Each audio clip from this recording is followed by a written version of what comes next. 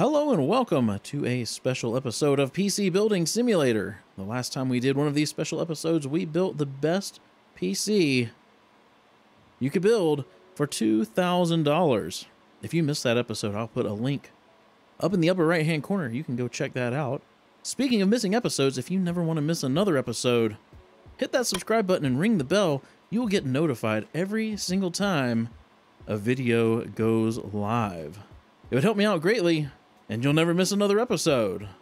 So in this episode, we are going to build the best PC you can build for $3,500. That's right, we skipped right past $3,000. Right past it, straight to $3,500. We're gonna build the best PC you can build for $3,500. Actually, we're gonna build two. We're gonna build an Intel and an AMD. We're gonna put them against each other after we overclock them and see which one does better. We've already built the AMD, or, well, I already built the AMD system off screen, and we're going to build the Intel one together. So let's get a case. We're going to use the EVGA DG77 in black. So we've got a bigger budget. We're going to use a nicer case. Get this case all taken apart, all of it. And I point this out every time, but if you haven't seen one of these videos before, the price of the case is off. This is a $160 case. 139 plus 7 plus 7 plus 7 does not equal 181. It equals 160. 160. We'll be off by, think, about $21 by the time we're done here. So we'll take those two fans that we took out of the front. Let's put them up in the top. They are Mortoni heat away 120s. We need two of them. We're going to put them right here. All right, let's start building this PC. Let's get going. We need a motherboard, obviously, to start off with. We're going to go for the ASRock Z390 Tai Chi Ultimate, which is $300. $300 motherboard. You're building a $3,500 PC, you may as well put in a good quality motherboard. So we went top of the line with this one. We're going to put in 2 sticks of RAM. We're also going to put in, let's do fits this PC. We're going to put in a 9900K. Not the KS, just the K. There we go. All right, we're also going to put in 2 sticks of G-Skill Trident Z RGB 3200 megahertz, the 8 gig. 2 sticks. There we go. Let's get some thermal paste on the CPU, and we can go ahead and we can get some storage in here. For the storage, we're going to go with the ADATA Spectrix. It's the S40G RGB. We're going to do the 512 gig. Where is it? Down here. Let's see. Where do we want to put that? Maybe up here? It does light up. It does light up, so maybe, you know, maybe it'll look nice up there where we can see it. All right, let's grab a CPU cooler. For this, we're going to go atop of the line. We're going to go with the NZXT Kraken Z73, the one with the temperature display on the front of it there. There we go. Let's get a power supply. We're going to use the EVGA Supernova. What, 750 watt T2. There we go.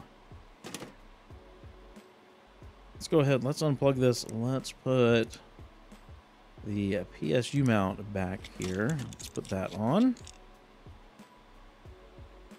Now we need a graphics card. Not just any graphics card. We're going to go with a top-of-the-line graphics card.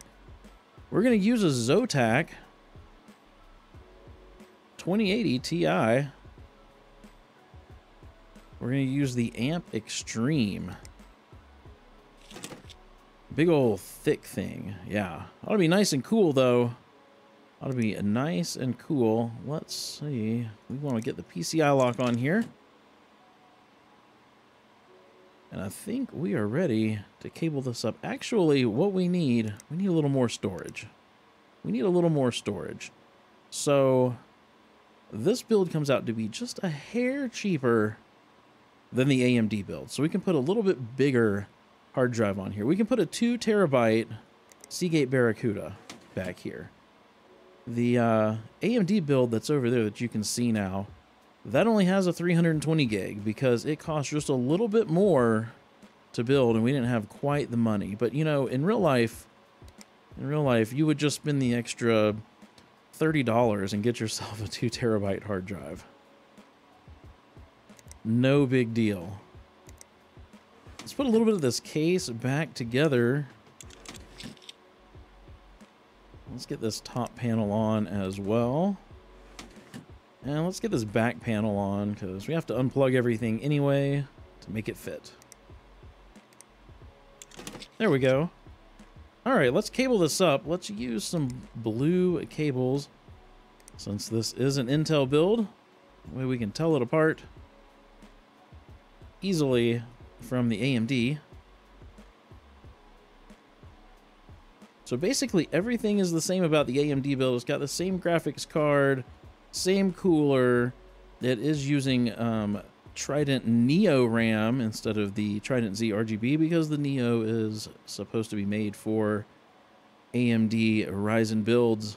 And of course it's got a different motherboard and a different processor, but everything else is the same. Everything else is exactly the same. We'll go look at it in just a moment. Let's finish getting this thing put together though. Let's go ahead and grab a USB drive. Let's power this thing on. We'll hop into the BIOS. We're not going to overclock the CPU right now. Let's just turn XMP on, make sure we're booting from the right drive, and we'll let this thing go ahead and boot up.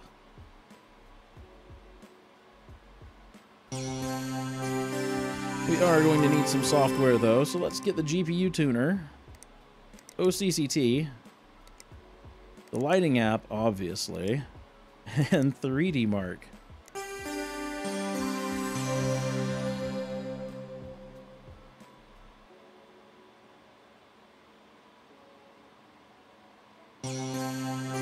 Alright, let's do the lighting app first. Let's select everything. Let's just make it all blue. There we go, all blue.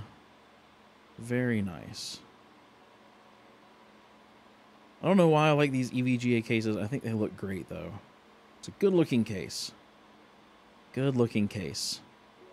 All right, I'm going to get 3D Mark running on this because I just want to get a baseline of what this thing gets without any overclock or anything done. So we're going to come over here and look at this. I've already run a baseline test. This thing gets 12,745, not overclocked. Nothing fancy going on with it. So as I said, we've got the same case. We do have a different motherboard. This motherboard was a little more expensive than the Intel motherboard. The Intel was $300 for the ASRock Tai Chi Ultimate. But the i9-9900K was $730, and this Ryzen 9 3900X 12-core was only $700. So that's where the $30 difference comes in. Got the same power supply. The RAM costs the same amount. Same graphics card. This is where we've got the smaller storage, but we've got the same M.2 drive, same NZXT Kraken. These literally come out to be the exact same price. And we're going to put them against each other and see which one does better. Also going to overclock them. Like I said, this one gets 12,745. Let's see what this thing gets when this is done. Is this almost done? It looks like it's just about done. We'll just let it run. Normally I step away, but since it's getting close to the end here, we'll just look at this beautiful PC while it works. And we'll see what score we end up with. 12,519. 12,519. So it's just a little bit lower than this one at 12,745. And that probably has to do with the extra cores. You've got a 12 core. What is this? This is 12 cores, right? 12 cores, 24 threads. Yeah, 12 cores, 24 threads versus 8 cores, 16 threads. So that's probably where a little bit of discrepancy comes in. Just a little bit. So what I'm going to do is I'm going to step away. I'm going to overclock both of these machines as far as I can get them to overclock. And once I have that, I'll come back and show you guys the overclock, and then we'll run a 3D mark on them and see what we get, see which one wins, see which one you might want to build. I'll be right back.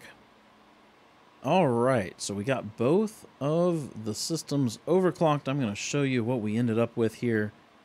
For the CPU, we were able to overclock the 9900K to 5.2 gigahertz or 5,200 megahertz.